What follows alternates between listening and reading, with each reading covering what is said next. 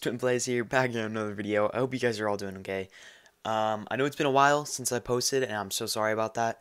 I've been having troubles with some stuff, and I've been trying to get some videos out for you guys, and I want these videos to be the best ones you're gonna get. So we're gonna be doing this. We have a few upcoming Vibe series games, and then when I finish the Vibe series, and it's probably gonna keep going on for a long time. I mean, we're just gonna be adding to it. We're going to move on to FPS and just more like Roblox tutorials in general. So I'll be working on that. But yeah, before we start this video, please feel free to subscribe. It means a lot to me, you guys. And if you do, it feels awesome. And also turn on post notifications so you know when I post new videos. But yeah, and while you're at it, join the Discord. It's in the description too. So that's a good thing. And if you want to join the group, they're all good things. So feel free to do any of those. Thank you guys.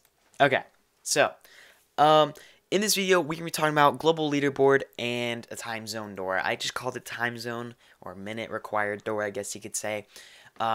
These are like two tiny things, so this video ain't going to be that long. But then in the next video, we are going to be talking about AFK, overhead GUI, and a cached GUI with the gear shop at the moment. I've been working so hard to get it, guys, and I mean like really hard. I've been having so many glitches and bugs and all this jazz. It's taken me a while, so I've tried my best. But, yeah. So, what you're going to do is go in the description, look for the models, and grab the link of the model. And when you get the link, it should just be like this. Feel free to grab that, click it, claim it, you're all good. Go into RobloxStudio, go into Toolbox, go into your inventory, click that up there, and you get your thing. Now, once you get it, it's going to spawn in. It's going to be like these. And there's two things to look at. We're going to look at the right side first. And look how easy it is and simple. What I kind of implemented it in mine was this theater room. So, yeah, theater area, 500 minutes. And this is kind of like Vibe and Resi. They all got the same thing. So, in the VIP door, I call it VIP. It's kind of the same thing. I have a surface UI that you can change if you want to just change in general. You can add a frame, or in general, you can just change the text. So, right down here, go into the text label. And go in here, you can say 1,000. And we'll change it to 1,000 here. Minutes required. Like that. And how this door works is they touch it and it teleports to the other side. It isn't a can collide type of thing because that can allow players to go through it too. So this is an easier way of doing it. Now, so all you gotta do is change like two things. Points. This is where you're gonna change your points. So right here, minutes. You just change that to 1,000. So we wanted to change it to 1,000. So we're gonna change it to 1,000. Now we're gonna go to untouched. And this is where it talks about the points. So it's going to grab points right here. But there's a few things with people who have different setups and whatever. So leader stats, there's leader stats, and then there's just value.player. Now, I made a new leader stat. We're going to talk about it later. I'll give you a little demo of it. But in here, you're going to look at these two things. Okay, so this is cache. The parent is player. But for minutes, it's leader stats. So if you do have one of these and you look for the leader stats, go look for the name. So we have minutes right here. And we'll go back into the door and look at minutes. So all you do have to change, by the way, is right here. You just got to change player.leaderstats and minutes.value. That's it. So either change minutes to, if you have this for my Vibe game, you don't need to touch anything. You can just change the points. But if you have any other kind of name, you change this right here, to minutes to cache to points. I see some people have points, so they change that to points. Or if you have minutes.name equals right here points, then you're good to leave this as minutes. Sort of. It's kind of weird. But if if it doesn't work too, just keep on testing till you get it. Now, if I were to do cache right here, it's parent.cache.player, so the parent is player. You just do player.cache.value. You don't need leader stats. Kind of simple. So that's all I got to tell you for the door. We're actually going to test it. I think I can actually. Let's just test it. Might as well. Because I think since my data store servers is on for my game, I just have the same data store. So we're going to check real quick. I should at least. And I hope my audio isn't on because we don't need that. Oh, and it has the thing working. Okay, so yeah. So look right here. Boop. There you go. And there is a little bit of glitching. Oh, if they run through it too fast. So that's the other thing. But it should work, so don't worry about that. But, yeah. Okay, so that's the simple part. That's the door. The leaderboard, very simple, too. I didn't make this, actually. Someone else did. But in the meantime, that's pretty much it. So here's what it looks like. If you want to change the part color, so this like background, you can change that with the brick color. That works. If you want to change this, you're going to go up to, I think, heading, yeah, bar heading, and you just change the background color right here to anything you want. Oh, well, we have white right here. That's weird. I've never seen this before.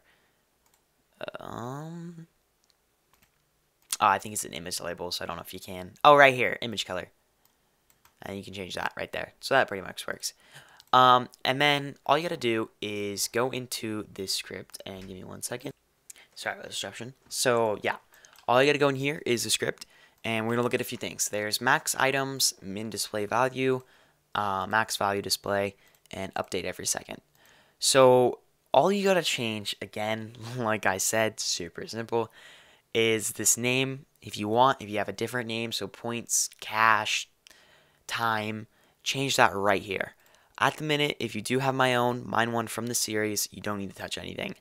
Max items is like the player list, how many people are going to be displayed, so we're going to have 100 players displayed. You can change that to 50, like anything. And then there's min value display, there's max value display, and then there's update every whatever.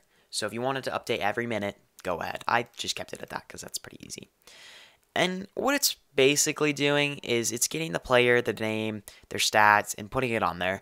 I'm going to make, now this is one thing, I'm going to make, so see how if 1, 2, or 3, as in the top leaderboard, I'm actually thinking about making a overhead UI for the people who are the top minutes. At the moment, I actually worked on getting top, what's it called? Top donator. So if you want top minutes, then we're good to add that. So we'll work on that in another video. Now, yeah, I think that's it for you guys. I really wouldn't recommend touching the board, like the design. If you want, you can. There's really no reason. It looks pretty good itself. But yeah, you guys, I think that's it. I might give you a sneak peek. I'll give you a sneak peek right now how this gear shop's looking. I kind of decided to go off Vibe NYC like always, and make some cool things. But at the moment, it's pretty sick. Works really well. But yeah, in the next video, we are gonna work on the overhead UI for AFK. By that, I mean right here. We're gonna click out, and boom, pops up AFK. Pretty sick, you guys. It's a lot of cool games have it. So this is the gear shop. Like you see, I can literally copy Vibe NYC because we got the thing right there.